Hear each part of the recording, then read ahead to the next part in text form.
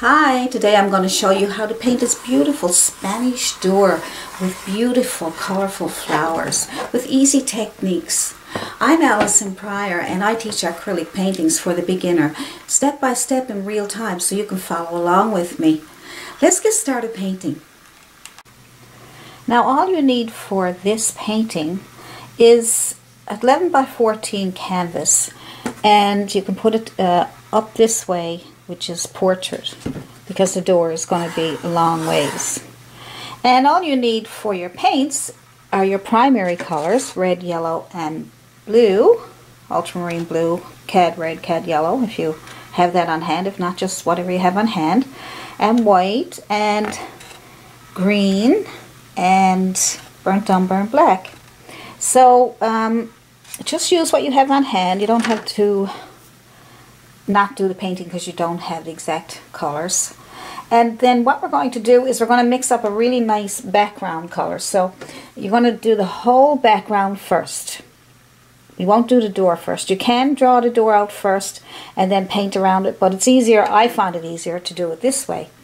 And you're going to mix up a really nice color, like a cream color, whatever color a light color you want in the background. And I'll show you how to mix that there now. And I'm also going to show you my brush. That's a bristle brush, and that's the one I signed. And so if you have one of those on hand, that's 1 inch. And then a smaller bristle brush, which is probably a size 8. And you can use whatever you have on hand. Don't think you can't do the painting if you don't have these brushes. And then if you have a chiseled edge sable brush, that would be good, and that's a size 6. And we'll have those on hand, so just have those supplies on hand, and then we'll be able to get started. So all you have to do to get your color for your background is to mix some colors. Now another thing is, because we're mixing the colors here, brown, some yellow, some red, so you're getting all those colors together, and some white, and that'll give you a nice background color of a peachy, pinkish color. Whatever color comes out for you, it's okay. So you have more white than anything else. Okay, now the thing is, if you got to go back and remix it, your colors may not come out exactly the same. So if you want to, you can mix up a good batch of it for your background, or you can get pre-mixed, a bottle of pre-mixed background color. Okay, but I'm just going to do it this way because I don't mind not getting exactly the same color. But for this, in this case, you might want the whole thing to be exactly the same color, but the door is going to be going over a lot of it too, so and the flowers and everything. But let's get started with our background color first. Okay, so we have our brown and our yellow and our red and our white. So let's just put that on the canvas, the whole canvas. See, it's a pretty color.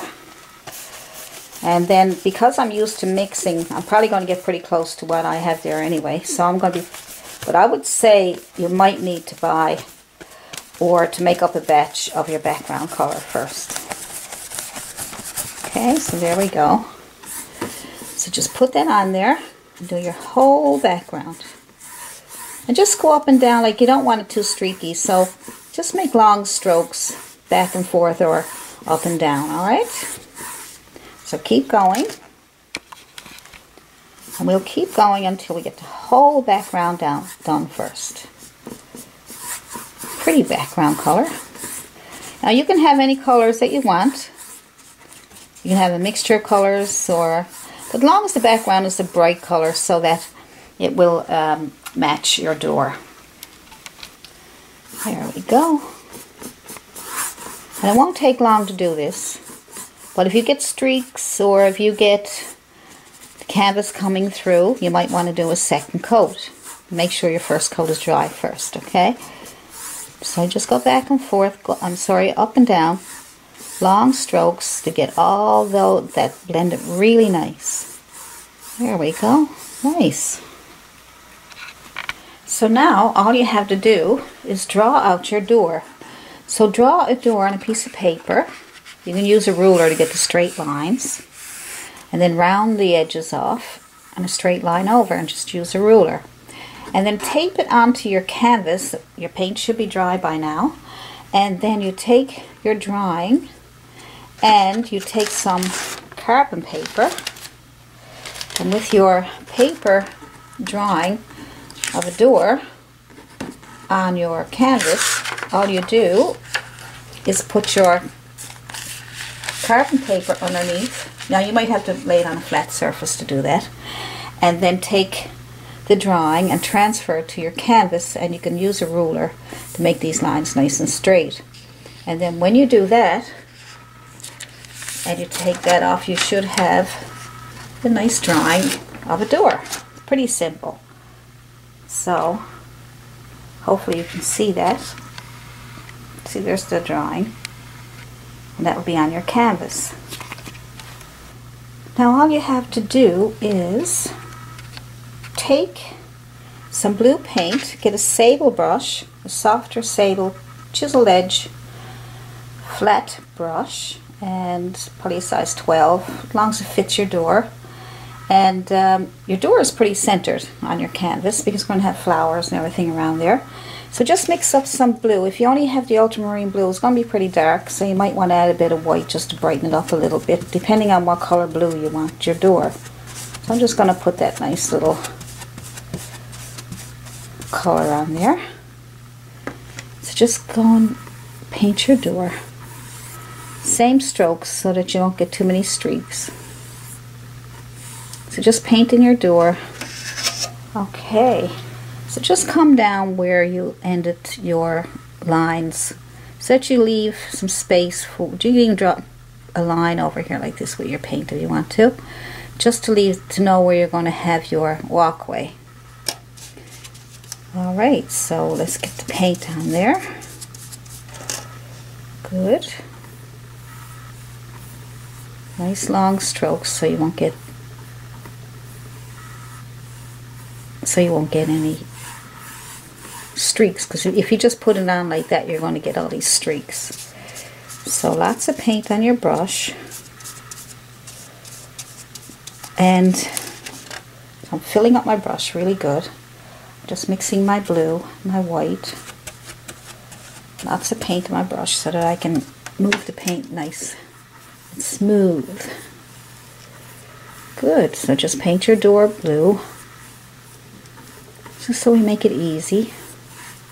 All the big details, I should say the small details, all the small details will come last. Right now we're just doing the bigger areas of paint, just so we can get it started and get it going, and then we can add all the nice smaller details when we get that done. So I'm putting lots of paint on my brush so that it'll be nice and smooth and we won't get any streaks. There we go. I'm not too worried about the bottom because I'm going to have the walkway down there. Good. Let's keep putting on the paint until we get it all on. If you got lots of paint, you shouldn't get too many streaks.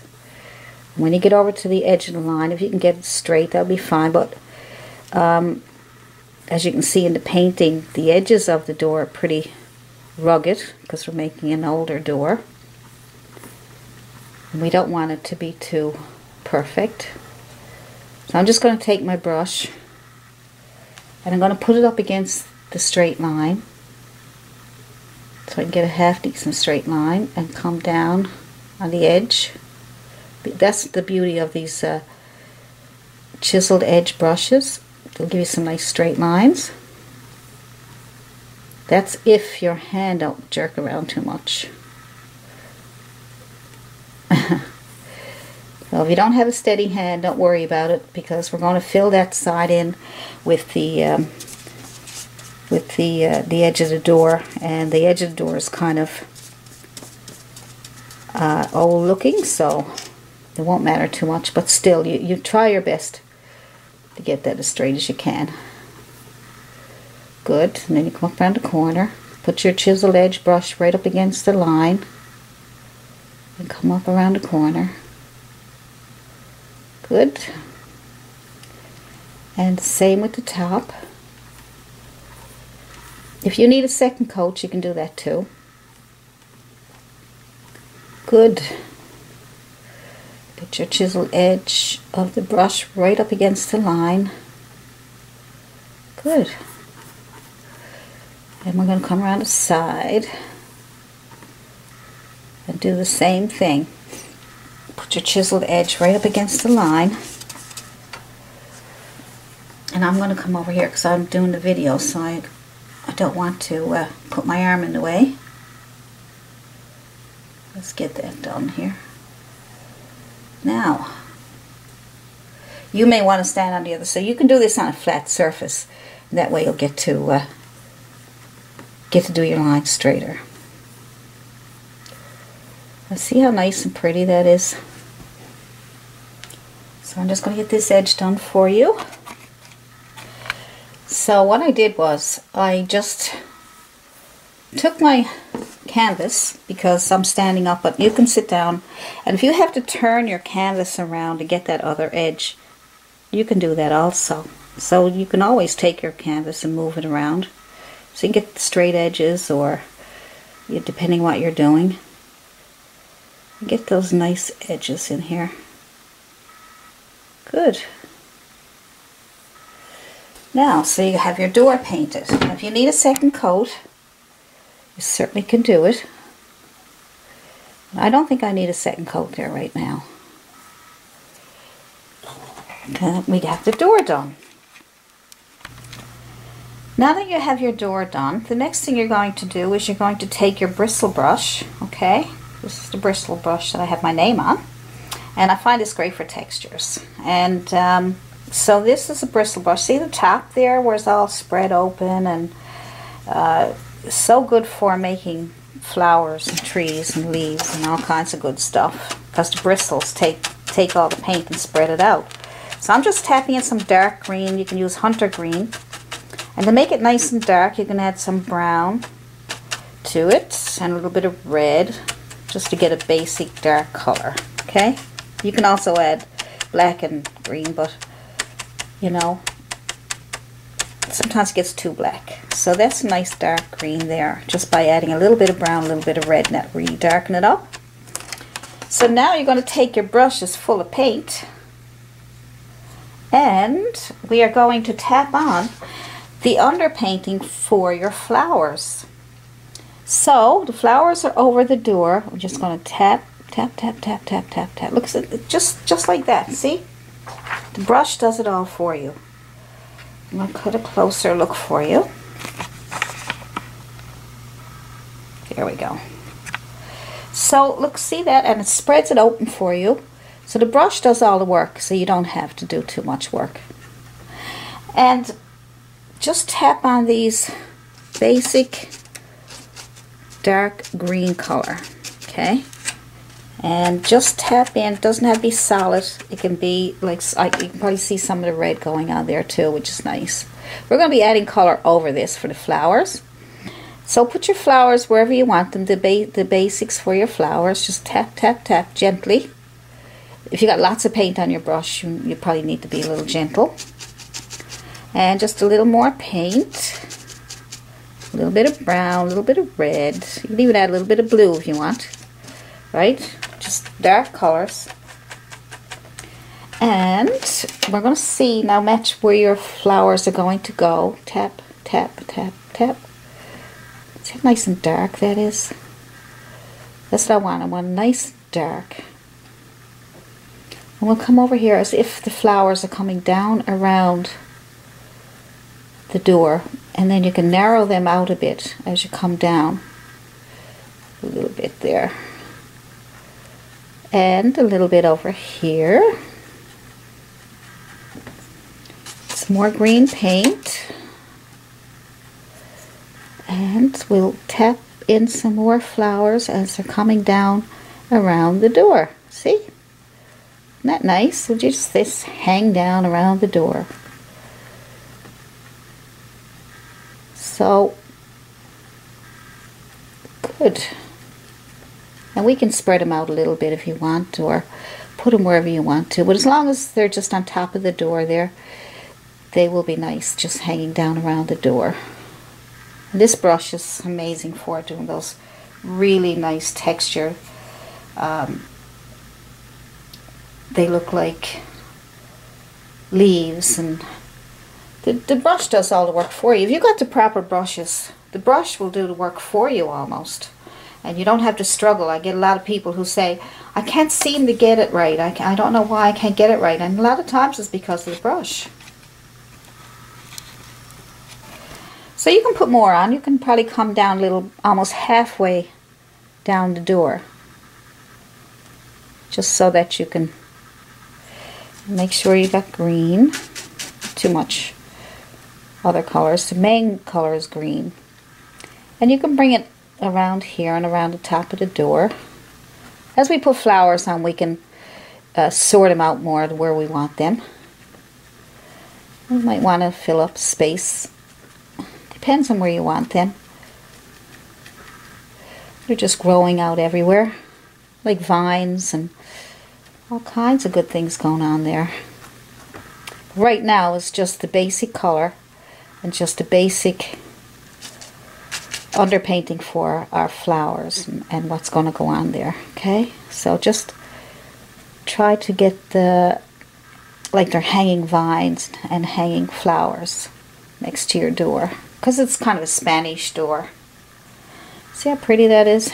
Even just as it is there now, it's, once we add color to it, it's going to be even more prettier. Alright, so I'll leave that like that for now. Might be a little shiny because of the light shining on it and it's wet paint, but when that dries you'll be able to see it even better again. Alright,